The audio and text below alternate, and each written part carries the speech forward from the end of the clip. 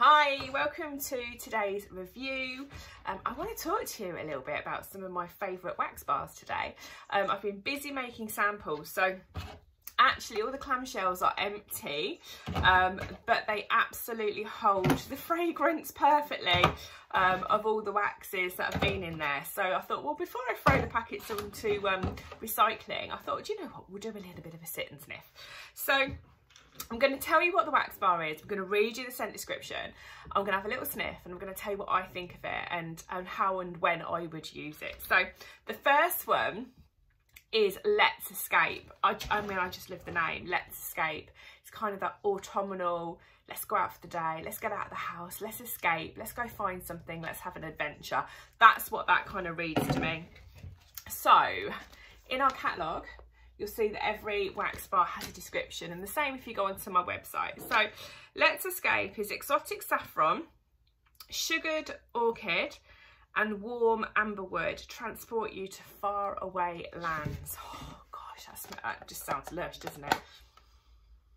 And it does. I'm going to get a red nose because I'm going to touch everything. It's definitely autumnal. It's got the amberwood, you can really kind of, it's like the grounding note. It's really kind of deep. It's got that exotic deep, like a faraway land, almost like you're going to a real kind of, like a Moroccan bazaar, you know, something really, really far away, full of different spices. This one's got saffron in it. It's got sugared orchid, so it's got a sweet floral kick to it that just marries everything up together. Me personally, 100% autumn, and probably one that I would more than likely use in my lounge, somewhere that I was going to actually sit down, relax, chill out, watch a film, read a book, listen to music. It's got that kind of evening, that exotic, deep evening kind of fragrance, but absolutely perfect to warm any time of the day. It's personal preference, so I love that one. Okay, the next one I'm going to tell you a little bit about is Spice Cake. Now this one reminds me, for those of you that are watching this that have shopped Scentsy for years, okay, can you remember we had a bar way back when I started, 2016, and it had been around a while then, called oh gosh, what was it called? Festive Spice. And to me it was a really heavy, very deep, very Christmassy, spicy wax bar. Really, really nice. You couldn't miss it. It's not subtle. It's kind of literally hello Christmas, hello winter. This Spice Cake reminds me of that old wax bar. So if you loved Festive Spice years ago when it was available, then this you will love, okay? So Spice Cake, let me just read you out the description. It says, a heavenly slice of spice cake. Oh, that just sounds yummy. Baked with cinnamon and ginger because there's always room for dessert. So I'm going to guess it's quite sweet. Oh, oh, yeah. Oh, it's lovely. It does really remind me of Festive Spice. It reminds me, many years ago, I worked in a coffee shop, a little independent boutique coffee shop, and we used to get all the cakes in on a Saturday morning, all the cinnamon buns, all the almond slices, and all that kind of stuff. And then over Christmas, we'd get all the Christmassy, the gingerbreads, all that kind, and it just takes me back to 15, 16-year-old me working out. It was a coffee shop, and they did lots of like cakes and sandwiches. Absolutely gorgeous. If you love foodie scents and you love Christmas and you remember Festive Spice, 100%, you're going to love that. Okay, this one is really popular. We've had this a few years, and every single year I am inundated with people saying, can you order me some of that? Can you order me some of that? Apple and cinnamon sticks. I mean, you can't get any more autumnal, can you? Apple peel spiced white pumpkin with a touch of oak. So you've got the apple, the peel of the apple, which always, in a scent, smells different to the actual inside part of the apple. White pumpkin I have never smelled, but if I think about pumpkin, I can kind of go there in that kind of, what's that going to smell like? And a touch of oak is that woody, is the depth, is the, it's what kind of gives it its core fragrance, its base notes. So apple and cinnamon sticks, let's have a little smell. Oh, yeah. Oh, it's just, again, it is just autumn. It's autumn, it's Halloween, it's harvest, it's definitely more of a, to me, more of like an evening fragrance. But if you've got a really funky kitchen and a kitchen diner and you're somebody that spends a lot of time in there, oh, this is just going to be gorgeous in there. And it has that, again, that element of taking me back to all the cakes coming in, you know, apple turnovers, cinnamon swirls, Chelsea buns. Can you remember Chelsea buns? Oh, yes, love it, love it. I'm going to get wax all over my nose. Okay, the next one is blackberry sandalwood. Now, let me just find this one, because this one I actually really like, and I have actually used myself. It's dark plum, blackberry, wild rhubarb stirred with sandalwood, showcasing Earth's richest offerings. Sandalwood is like such a popular ingredient in fragrance. It's kind of, to me, it's like the anchor, it's the base note, it's the deep, it's the woody, it's the fullness of the fragrance. So for me, most things with sandalwood, I'm absolutely there. I love it. But what I love with this is the wild rhubarb, because rhubarb can be quite sharp, and also the blackberries can be really sweet, but they can also be really sharp. So I love the fact that this scent is kind of contrasting, conflicting, but also perfectly blending and creating a really lovely fragrance. And I love this one anyway, so I'm all for this one.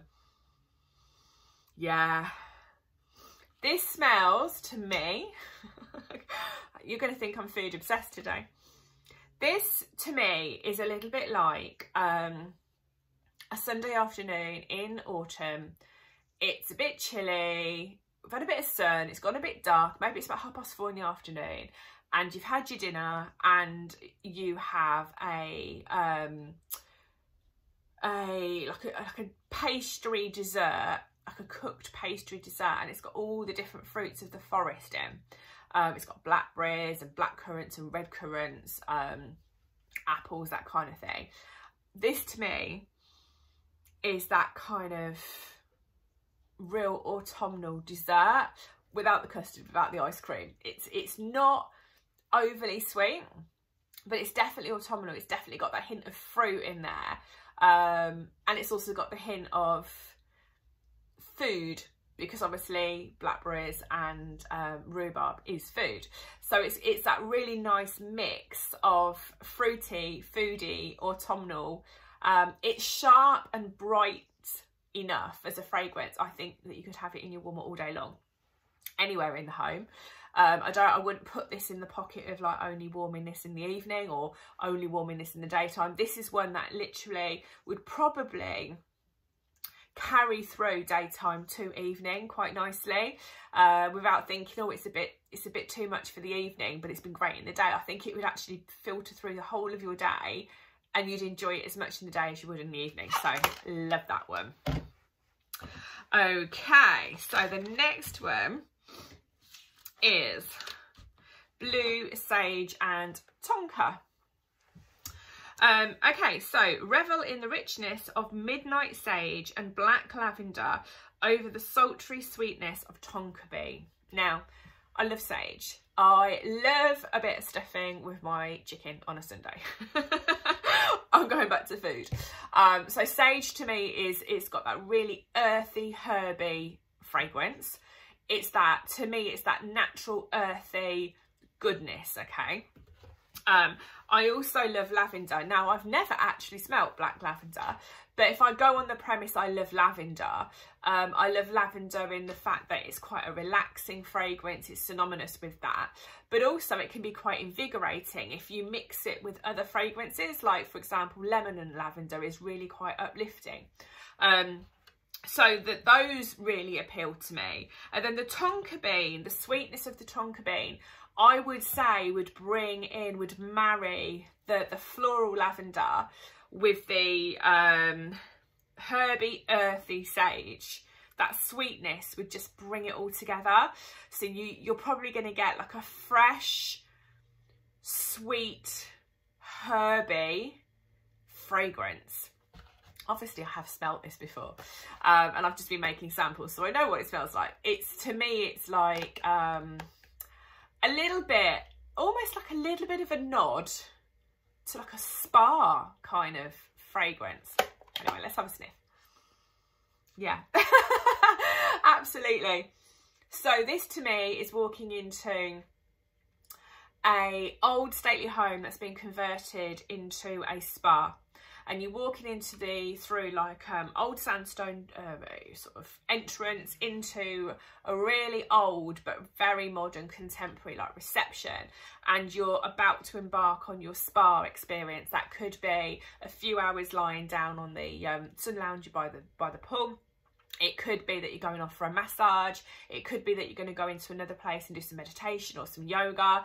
It could be that you're going to go and have some really healthy lunch. That kind of environment, that's what this reminds me of. So this would be an anytime fragrance that you could have anywhere in your home.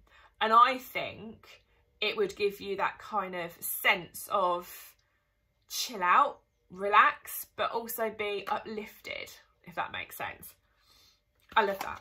I love that. Anytime, anywhere in your home fragrance. Okay, this one is lovely. Velvet Moon. Let me just find. So I love this one because it's got vanilla in it.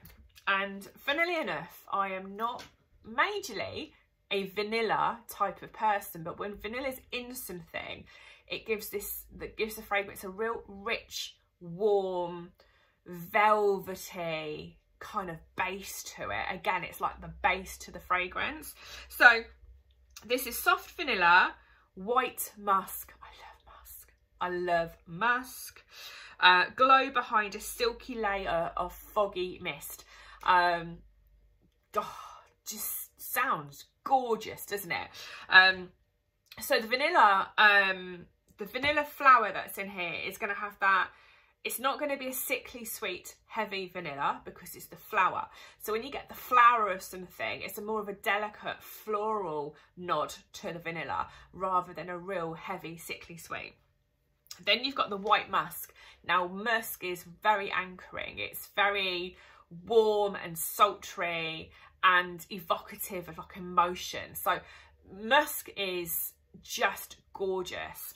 And then if you think about the foggy mist, that fresh air on a cold winter's night, and you start to get a bit of fogginess coming up, but it's almost like that freshness, that kind of